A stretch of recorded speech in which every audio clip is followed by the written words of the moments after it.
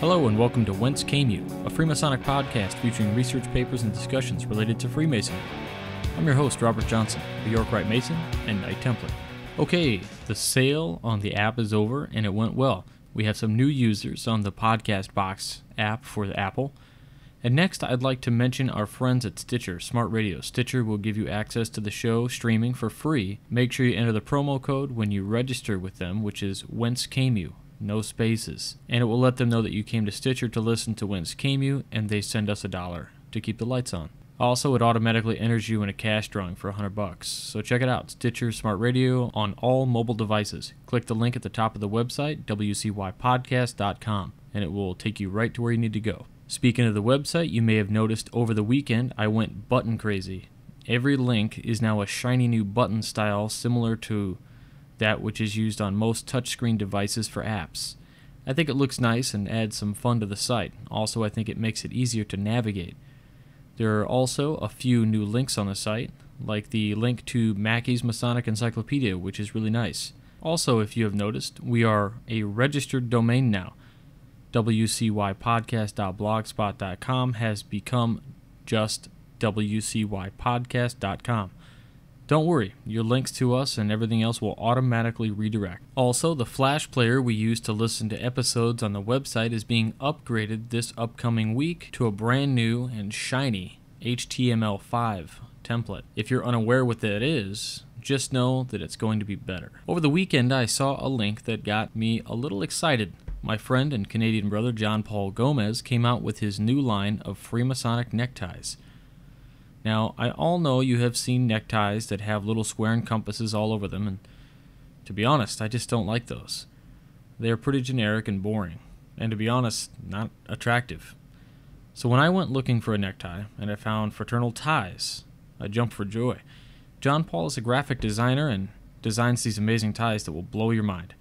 Head on over to Fraternal Ties and check out the new 2012 catalog. There are only about 5 to 7 designs, which are extremely limited. This isn't your typical type of limited. When I say limited, I mean he only makes about 50 of each design. That's not like 50,000. I mean 50. I ordered the Memento Mori 2 last week, and from what I understand, that one is selling pretty quick. I think there are about 30 units left. The ties are about $60. However, they come with a pocket square and cufflinks to match, all packaged in a beautiful box. If the economics concerns you, think about this. A designer tie is going to cost you $30 to $40. A matching pocket square and cufflinks is going to add another $40. I own a few of these ties and I love them. They make great knots and they're made very well. So support our brother and check them out.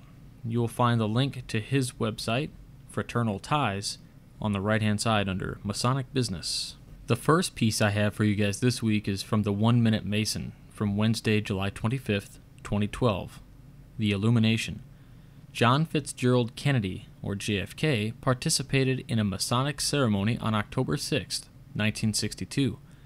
While flying over the area, JFK pushed a button by remote control, illuminated a statue the Grand Lodge of Illinois was rededicating. The statue in downtown Chicago honored brothers George Washington, Robert Morris, and Haym Solomon. Next is from the Grand Lodge of British Columbia. Lodges and Grand Lodges whose charter's roots derive from the United Grand Lodge of Ancient Freemasons of England, the Grand Lodge of Ireland, or the Grand Lodge of Ancient Free and Accepted Masons of Scotland use the expression AF&AM. Those Grand Lodges that don't use the appellation Ancient claim descent from the Grand Lodge of Free and Accepted Masons under the Constitution of England during the period from 1717 until 1813. This English Grand Lodge was constituted from 4 lodges on June 24, 1717. A later Grand Lodge in England, styling themselves Ancient, labeled their first group Modern, although today the preferred term is Premier.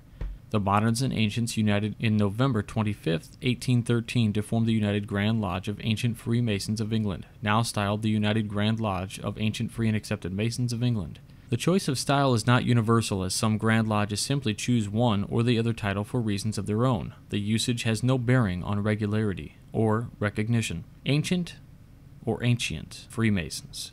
Mostly Irish Freemasons formed this Grand Lodge in London in 1751, properly titled the Grand Lodge of Free and Accepted Masons of England according to the old institutions. It is also called Athol Freemasons. after the third and fourth Dukes of Athol. Free. It is quite likely that the word Freemason represented at least 3 distinct meanings, each having respect to a different century. Skilled medieval builders worked with an even-grained limestone or sandstone called freestone, first mentioned in 1212 in Normandy. The term freestone mason is recorded in 1375, and the term was easily condensed to Freemason. Centuries later, this meaning became secondary, if not forgotten, when town mason guilds became more powerful. It is hypothesized that a Freemason was free of his guild. He had the freedom of its privileges and was entrusted with certain rights. The London Company of Freemasons changed its name to that of Masons in 1655-56, perhaps recognizing that the term had undergone yet another change in meaning. Members who were not stonemasons could be accepted in the company and were termed speculative, free, or accepted. In time, the term became synonymous and free, then referred to an inner fraternity of speculative masons. There are many other discredited theories. The tradition that 6th and 7th century builders traveled France and Italy freely by authority of papal bull is unfounded. Another theory has it that the medieval Freemason was either not tied to the land or else, being attached to a monastery or ecclesiastical order, was free from the guilds. During the height of the abbey and church building period, there were few, if any, town mason guilds, so this derivation is suspect. Free and accepted. This term was first used in 1722 in J. Roberts' The Old Constitutions belonging to Ancient and Honorable Society of Free and Accepted Masons. Accepted. Exception was an inner fraternity of speculative Freemasons found within the Worshipful Company of Masons of the City of London. Operative members were admitted by apprenticeship, patrimony, or redemption. Speculative members were accepted. First recorded use of the term dates from 1620. That's the end of that piece, so I guess that last part was kind of interesting because if you were an actual Mason of sorts, you were admitted by apprenticeship, but if you were just speculative, you were accepted. Interesting. Next is a short piece from the Knight Templar magazine. This one is from August of 2012, number 8, entitled Still on the Trail of a Mystery by Amy E. Newell. Back in the August 2010 issue of Knight Templar, I wrote about a portrait in the Scottish Rite Masonic Museum and Library's collection that depicts an unidentified Knight Templar. In the article, I suggested that it might be Robert H. Chamberlain, 1838 to 1910, of Worcester, Massachusetts, who served as Grand Commander from 1891 to 1892, but this was far from a secure attribution. Several readers contacted me after the issue was published and made helpful suggestions. A California reader submitted his comments in a letter to the editor that appeared in the January 2011 issue. While he regretted that he could not help with identifying the man in the portrait, he did make an important plea, reminding us all to document the people in our photos, whether they are prints or digital. I can't applaud his point enough. Our collection is full of images from the 1800s and 1900s that shows marvelous people doing fascinating things, but we don't know who they are, or in many cases, even where. Another reader wrote to me and suggested that if the man in the portrait was a Grand Commander, his regalia would have been trimmed with gold instead of silver. Indeed, as a general of Grand Encampment started to standardize Knight Templar regalia in 1856, they mandated that the Grand Officer should wear gold trimmings. From Montana, I was directed to a photograph of Louis Anderson Dilly, which appeared in the February 1968 issue of Knight Templar. Dilly wears a Templar regalia in the photo and bears a resemblance to the man in the portrait, but he wears a white sash rather than a black one worn in the portrait. As I explained in the article, the black sash was typical for New England commanderies, so I don't think this Midwestern Knight Templar would have stood for a portrait in a black sash. A member from Worcester County here in Massachusetts wrote me a very helpful email explaining that he checked the published history of Worcester County Commandery, but did not turn up any possible identifications for the portrait. He also reiterated the questions that come from the man's regalia. For example, if he was past commander, wouldn't he be wearing a past commander's jewel?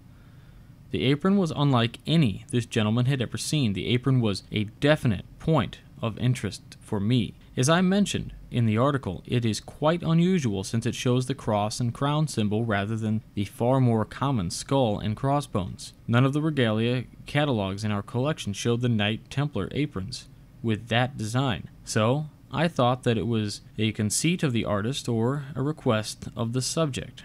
Then this past spring, as I was rehousing part of our apron collection in storage, I came across a Knight Templar apron with this design. No skull and crossbones, just the cross and crown symbol. Unfortunately, the apron does not have a label for its maker, but it does seem to date from the early 1900s. A label for its original owner, Eugene R. Stone of Quincy, Massachusetts, is sewn to the back. Stone was born in 1871 and served as mayor of Quincy in 1912 and 1913. He was raised to Master Mason on February 7, 1901, and evidently also joined the Knights Templar. Stone was quite active in the local yacht club. He died on May 9, 1945. The painting held an important place in the museum's exhibition, inspired by fashion, American Masonic Regalia, which was on view through March 10, 2012. The portrait was the centerpiece of the section about the inspiration of military uniforms on Masonic Regalia.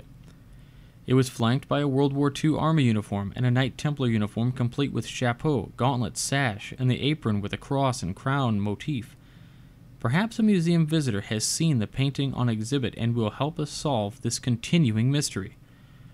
For more information about the exhibition inspired by fashion, American Masonic Regalia, visit the website at www.nationalheritagemuseum.org, or you can call 781-861-6559 if you think you can identify the man in the portrait or have questions about the collection.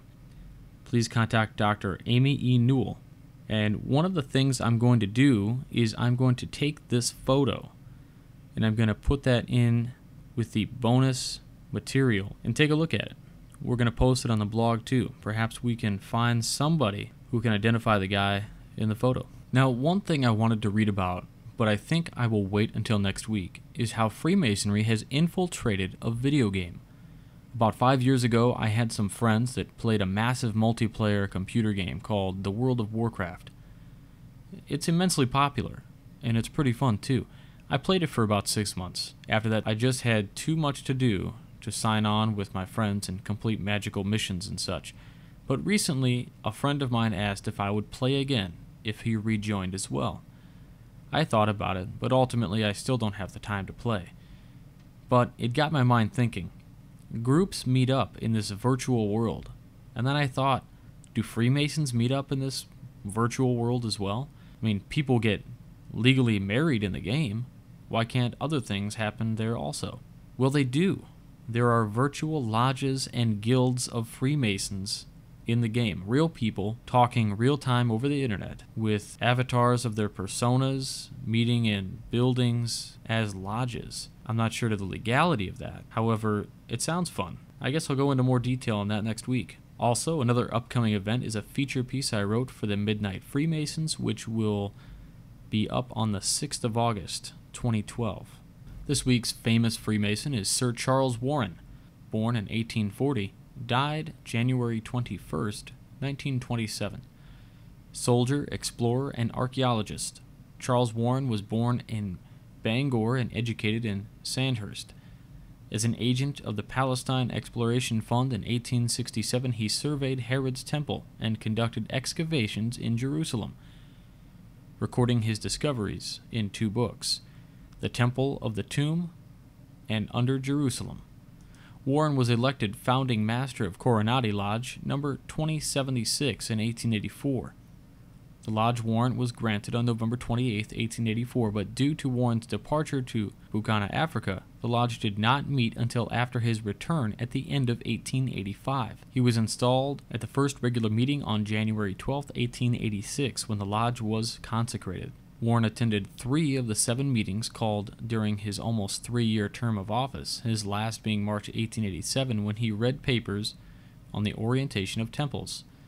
A.F.A. Woodford opened the lodge in September 1887 when Robert Freck Gould was elected master. Sir Charles was London Metropolitan Police Commissioner from March 1886 to November 7, 1888.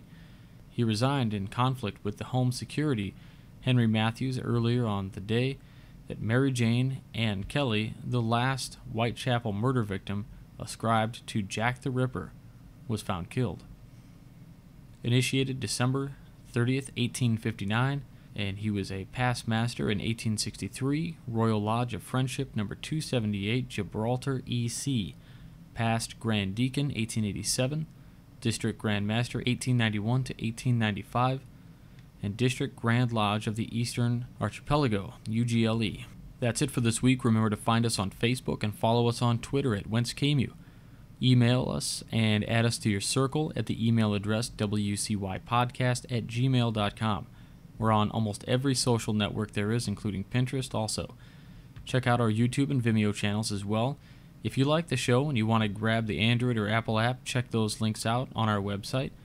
If you like the show but don't want access to the bonus features, a great alternative is Stitcher Smart Radio. Remember, enter the promo code WhenceCameYou and registration is free, and they donate $1 to the show. So until next week, for Whence Came You, I'm Robert Johnson.